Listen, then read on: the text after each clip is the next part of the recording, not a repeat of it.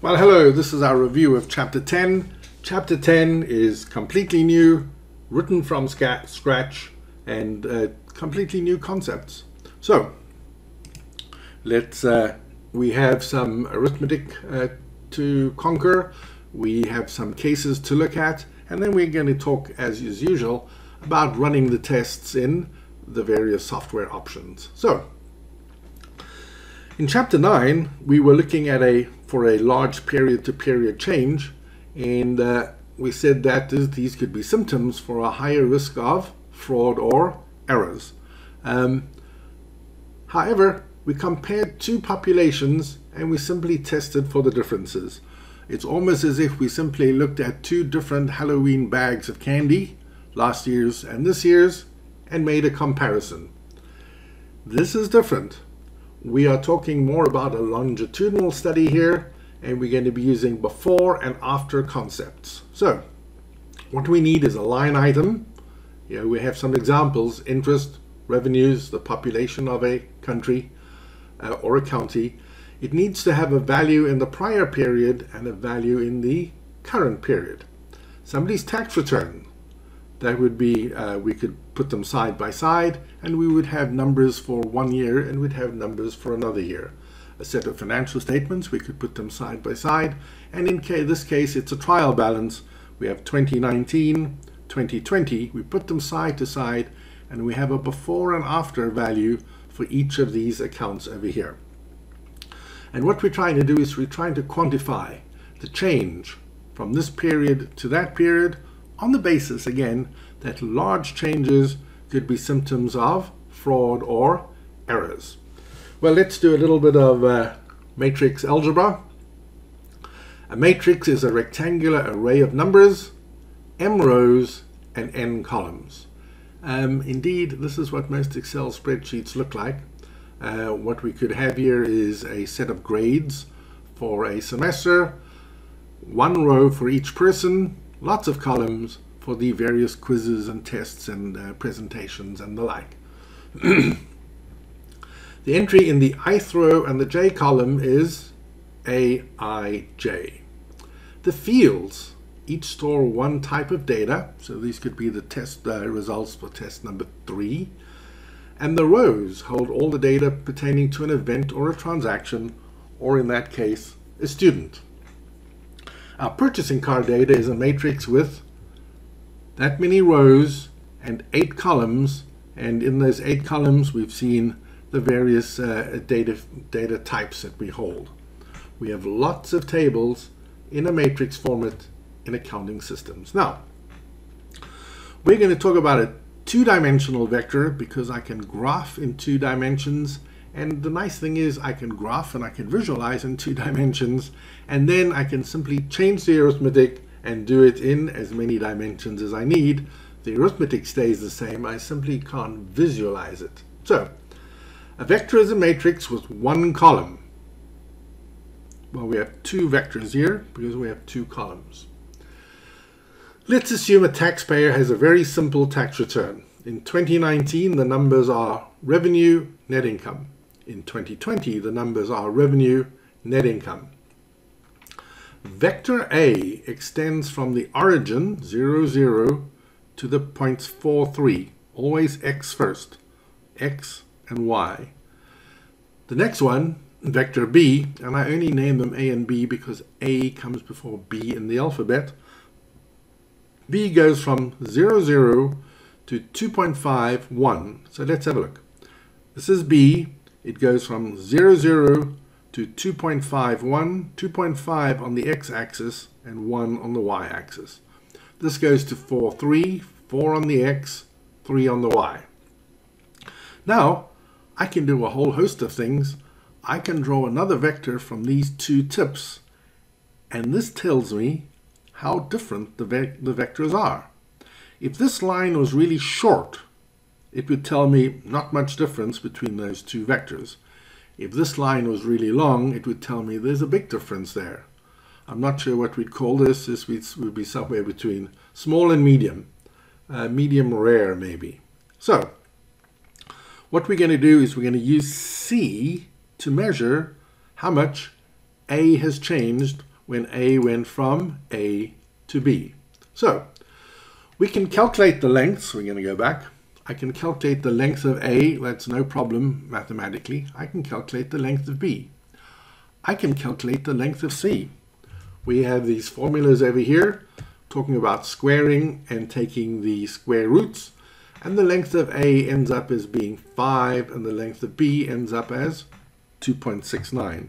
And if we look at these two lengths, you know, it does seem that this one is a little more than half as big as that one, which is what we get when we look over here. The length of C can be calculated as well. It might look daunting, but let's have a look here. 2.5 minus 4 squared. There it is, 2.5 minus 4 squared. The next one was 1 minus 3 squared. We're simply doing squares and square roots.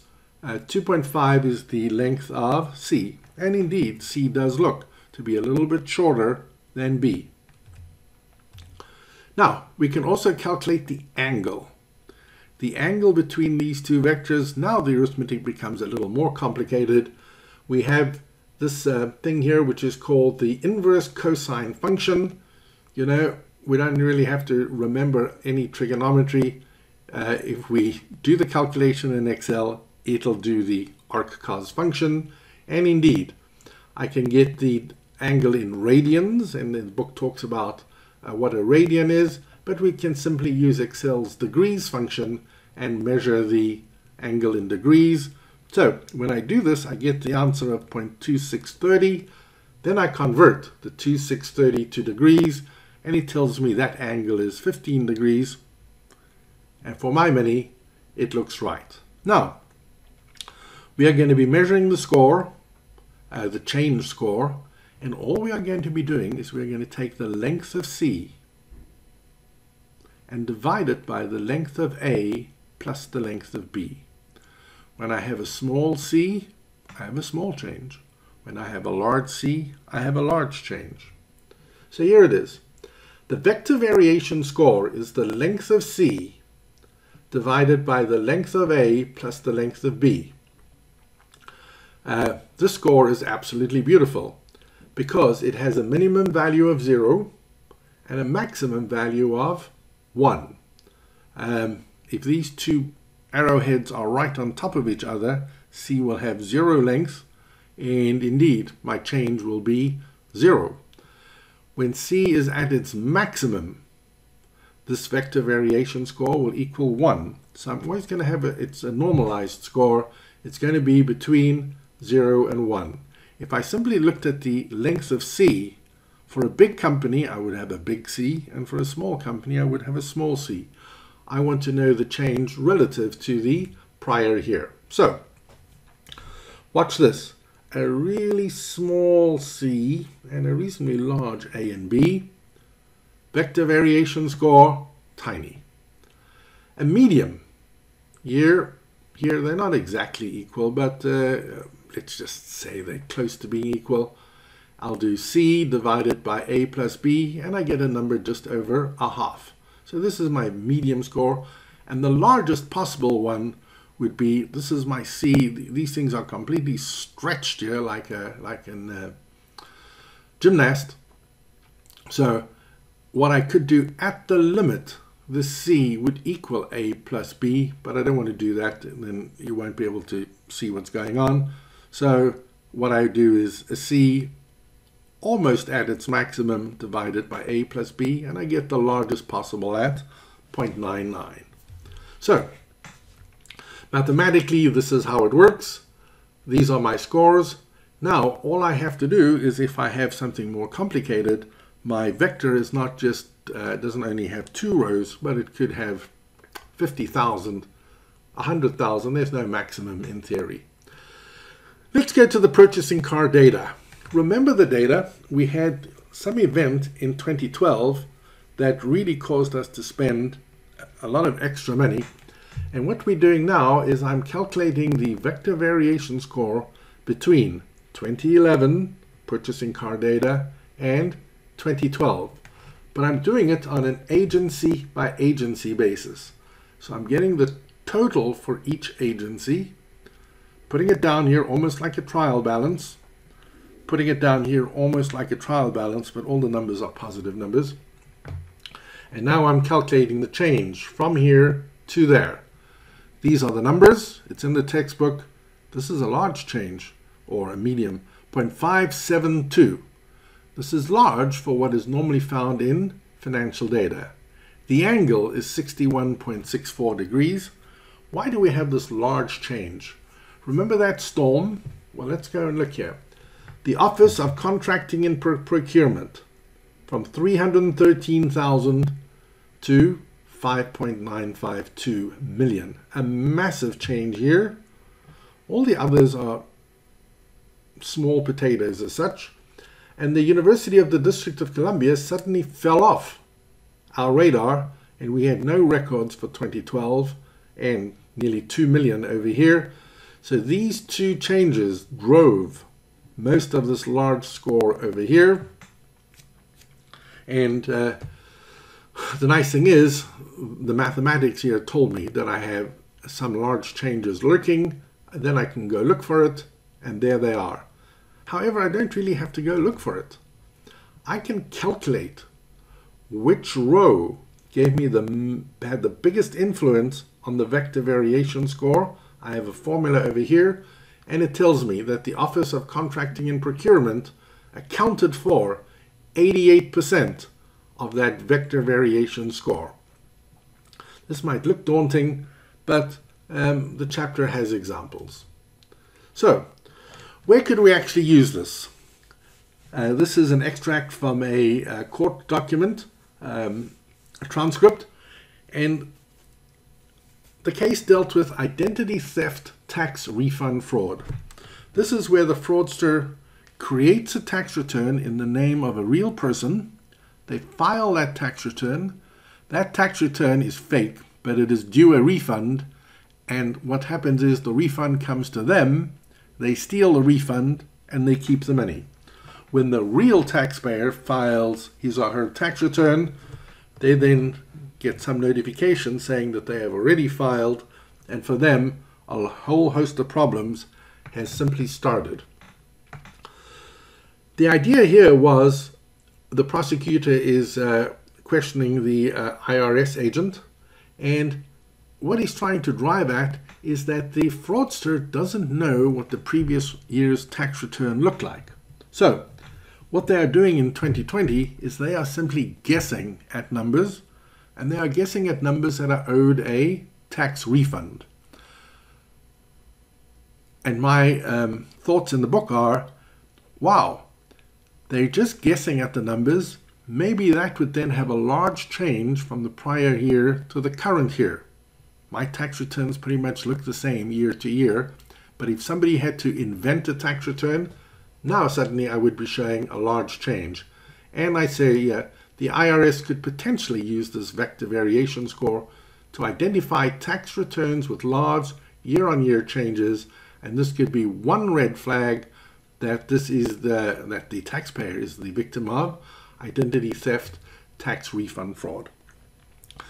Let's look at a case where a taxpayer should have had a large change, but the taxpayer didn't.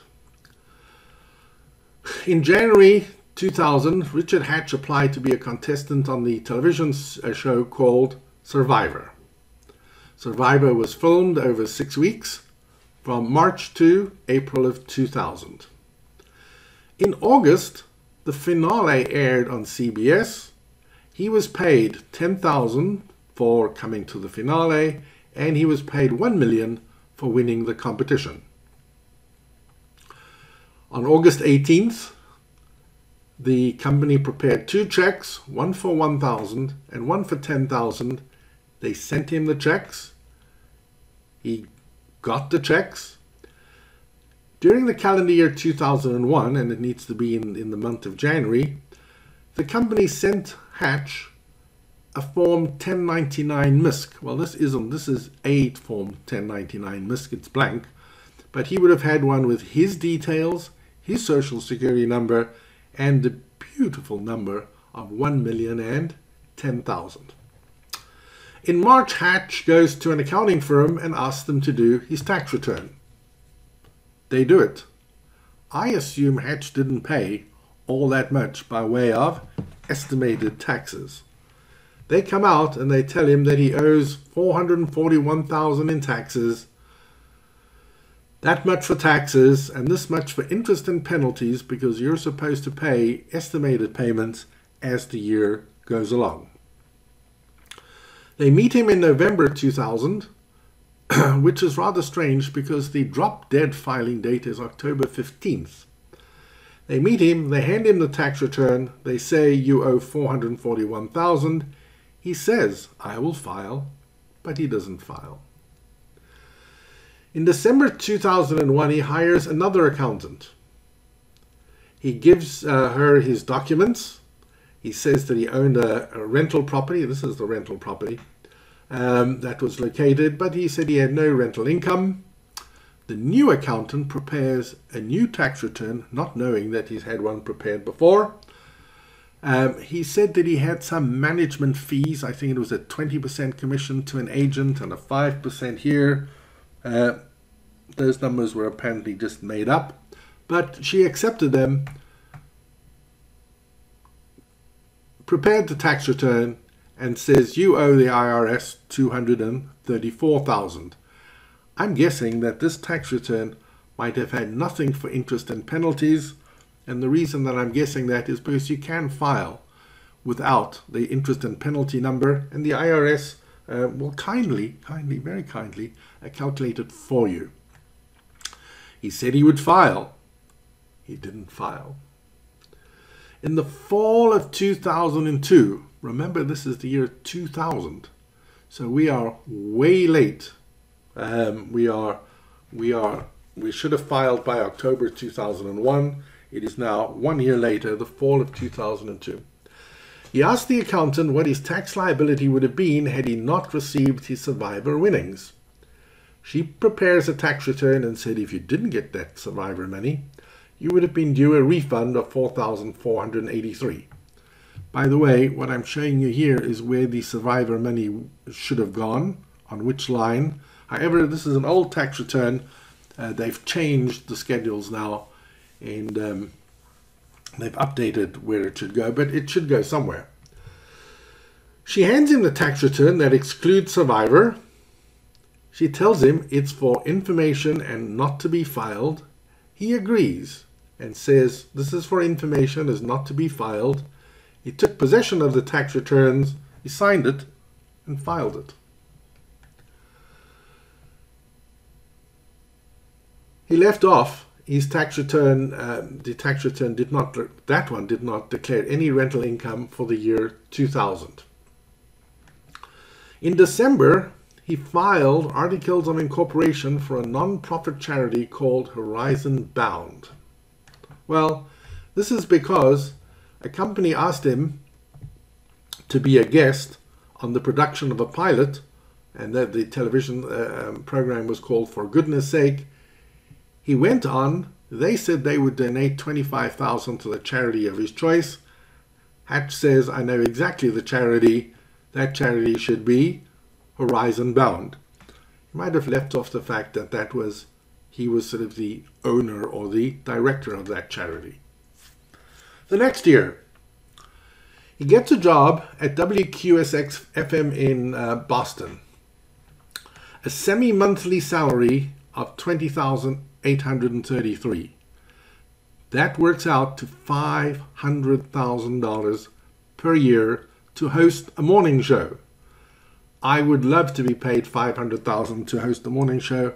I would be the funniest morning show guy this side of the Mississippi, because I would be thinking of my check every 2 weeks for $20,800. Well, they pay him his salary, but after a while, what he does is he says, I don't want to be paid as a person anymore. What I want to be paid is I want to be paid as a LLC corporation. And what they do is from April, they pay this LLC corporation the rest of his salary, $326,000. His career as a morning show ends December 7th, 2001. Hatch was the sole shareholder of this S Corporation. It earned $326,000. He left it off his personal tax return, which is what you need to do, which is what you not need to do when you're the owner of a S Corporation. That income needs to go on your tax return as well. In February, he got a Pontiac Buick, he got a Pontiac Aztek as part of the prize, valued at $27,000. He left that off his 2001 tax return. There were a few other things, nothing all that dramatic. Those are the sort of highlights. Well, charged with income tax evasion, went to court, and this is the jury verdict. Guilty, income tax evasion for the year 2000. Guilty, income tax evasion for the year 2001. Guilty, signing a false tax return for the S Corporation. Not guilty, wire fraud, mail fraud, mail fraud, mail fraud, mail fraud, bank fraud. Lucky, lucky, lucky. All of these offenses carry huge maximum sentences, but nevertheless guilty over there. Imprisonment, 51 months. This is the federal courthouse where his trial was held. This was a Saturday afternoon, nothing to do with his case, and this was many years later. 51 months in prison, special conditions of supervision, mental health counseling, and he shall file amended tax returns for the year 2000 and 2001. Well, there's a bit more to this in the book. Read it, but that's sort of a nice summary of what happened. Let's compare Richard Hatch to Mike Sorrentino, known as The Situation. I think there is a big difference. Let's go back here. And in fact, what I have is one of the cases. This is case 17.3. This is the end of chapter material. This is what your instructor will give you. And what I say here, on October 9th, Sorrentino was sentenced to 8 months in prison and 2 years of supervised release for income tax evasion at the federal level. Read the indictment and answer the questions that follow. Let's have a look over here. We can go back here. Sorrentino did not file a tax return for 2010 to 2012, 3 years. Did not declare approximately $8.9 million in income. Over a 3-year period, $8.9 million. Compare that to Richard Hatch, evaded tax on approximately $1.5 million. Richard Hatch, 51 months. Mike Sorrentino, 8 months. So there's more to it. You can read the indictment, and I think what I'll do is I will put this indictment in the Dropbox folder as well. So Sorrentino, 8.9 million, 8 months. What I do in the book as well is I show as an example for this vector variation score what happens with Joe Biden. You can see Joe Biden is Vice President of the United States of America, and he's Vice President in the year 2016, if I remember correctly. Net income, $396,000. Goodbye, Vice President. Hello, normal citizen. Book deal, a nice jump in income, $11 million adjusted gross income in the year after being Vice President. So the result was a vector variation score of 0.966, which is near the maximum possible, a large angle, 85 degrees, and indeed, it's true. The vector variation score did its job. It told us that there was a large change from here to here. We can see it, and we know it, and we know that it is because of a complete change in circumstances and absolutely nothing to do with fraud or tax evasion. I don't want any illusions here. I simply chose it because he's a public figure and we know he had a large change in circumstances, and we can actually see that mathematically here as well. These are the calculations being done, and you can see that it's nothing too dramatic. We have the vector lengths over here, and just below we have the Excel calculations, and that might take up another 6 or 7 lines. So this can be rather easily done in Excel. In the chapter, I talk about various options that we have for calculating this. This can be easily done in Excel, SAS, Access, and even R. I like this chapter, but it's time to summarize. The score quantifies the period-to-period difference between two financial data sets. It's based on a distance metric. The score has a range of 0 to 1, where a score of 0 means no change, and 1 means an extreme difference. We can quantify how much each line contributed to the score. I demonstrated the score on 2011 and 2012 purchasing data, and indeed it showed a large score, and it showed us which agencies had large swings. And I want to stress that those two facts were not immediately obvious when we looked at the descriptive statistics in the previous chapter, or when we looked at the high-level overview tests in chapter number 2. I believe external auditors could use the score in the planning stage of the audit to compare the closing trial balance in the current year to its counterpart in the prior year, and this would give us a feel for how much things have changed, and the bigger the change, I submit, the bigger the risk. I've enjoyed this chapter. I hope you enjoyed the review.